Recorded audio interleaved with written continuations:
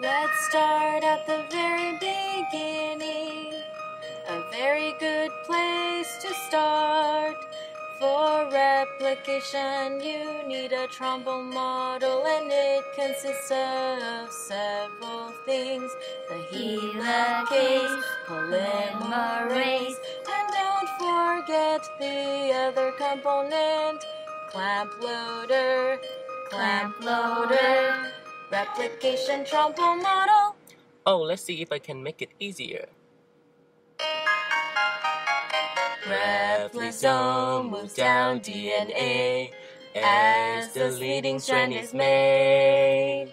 The lagging strand is synthesized in Ozaki fragments. Polymerase moves as well. DNA primase creates a short RNA primer. Sliding clamp is joined to the lagging strand. Replisome Continues as the lagging strand. Polymerase releases no OF.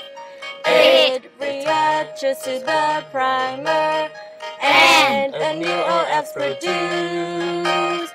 This is all made through 5'3", which is 5' to 3'.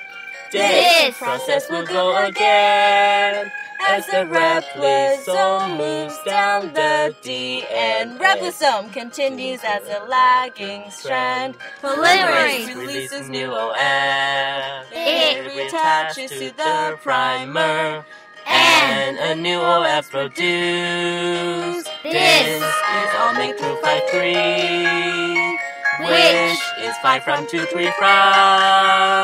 This process will go again as the replisome moves down the DNA. This is all made through 5'3", which is 5' to 3'. This process will go again as the replisome moves down the DNA.